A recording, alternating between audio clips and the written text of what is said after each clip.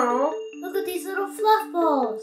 I wasn't sure what kind of animal they were at first, but they're actually a family of baby barred owls. Not barn owls, barred owls. B-A-R-R-E-D.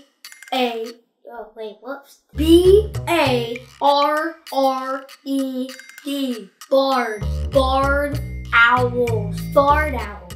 Barred owls. Barred. Some people found them laying on the ground, far from their nest.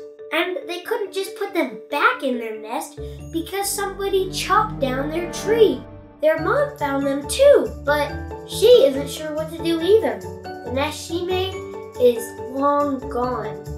She needs help from a rescuer, Grant. He's gonna get them back to their mom, no matter what it takes. By the way, if you ever see a baby bird on the ground, don't just go picking them up. Sometimes baby birds are supposed to be on the ground. So definitely let a grown-up know and definitely do some research.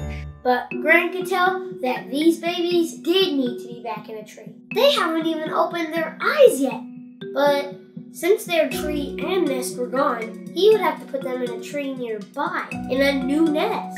And you can't just buy a nest at the store. So it was up to Grant to make one. He used a bunch of sticks and a small basket too. Once the new nest is ready, it's time for the tricky part. He's gotta get the nest and the baby owls high up in a tree. Luckily, Grant's got all the tools he needs. Some very cool looking boots, and a harness, and lots of rope. And he's off. No idea what that white rope is for. It's kind of just dangling. I like climbing a good tree every now and then, but I definitely don't think I could do it with a bunch of fragile little baby owls. The whole time, Mama Owl was just watching like, what are you doing? He's gotta get really high up, about 20 feet, maybe more. Once he's found a good spot, it's time to haul up the nest. Oh, that's what the white rope was for. Good thinking, Grant. The nest is in place. Seems pretty secure to me. Then he carefully pulls up the babies in a secure carrier and gently places the babies into the nest, giving them one last look over as he does. And soon, look at those cute babies, all snuggled up together. Grant thought this rescue mission was over until 2 weeks later. The owner of the tree said they could only see 2 babies in the nest, which made Grant worry. What if something happened to the 3rd one? So he brought his gear and climbed the tree one more time. And when Grant peeked into the nest, all 3 were there, all grown up. They're clacking their beaks to tell Grant to get out of here. The funny thing is, they don't remember him from the rescue. Their eyes were closed the whole time.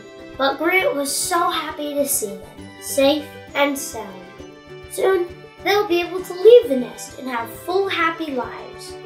All thanks to Grant, their nest-building, tree-climbing hero. You okay? From the moment he spotted this wild owl on the side of the road, Carson could tell that something was very wrong. The owl wasn't moving, and he looked scared. Carson wasn't a professional animal rescuer, but he knew he couldn't just leave this owl all alone. So he decided to become a hero. Carson had never cared for an owl before. What do you give an owl for breakfast? He was going to need some help. But it was late at night and the local rescues were closed. Carson would have to keep the owl safe until the morning. Until then, his new friend needed a name. I shall name you Roger. Carson and Roger settled in for the night. Good night, Roger. And by the next morning... Can you see him? He's standing up, guys. Hey, Raj.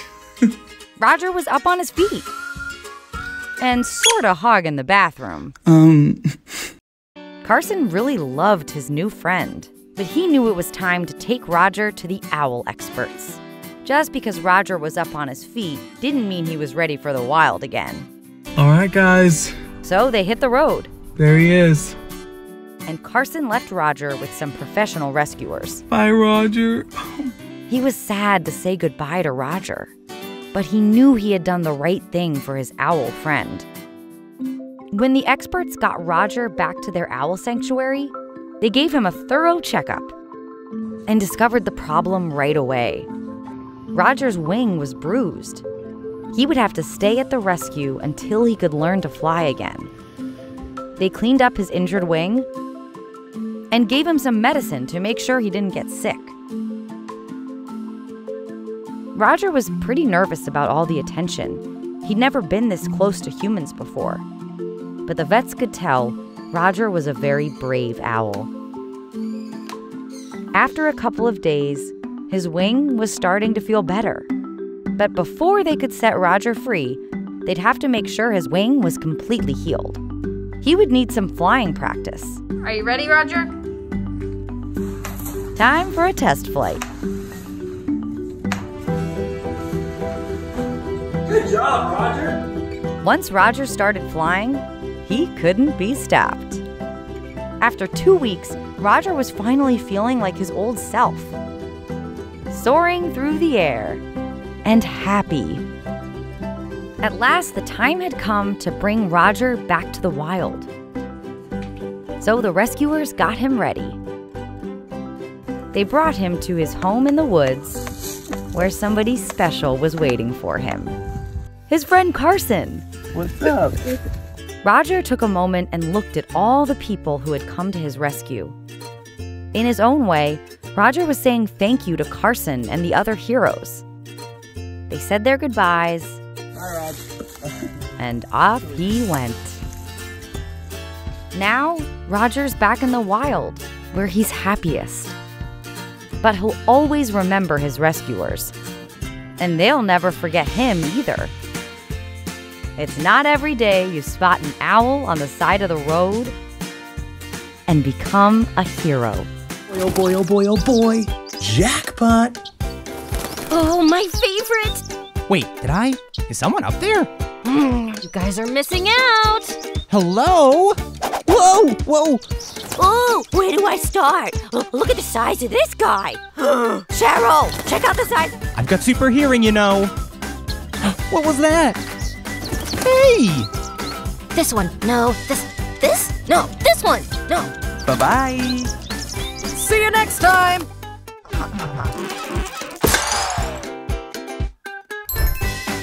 Like and subscribe for more.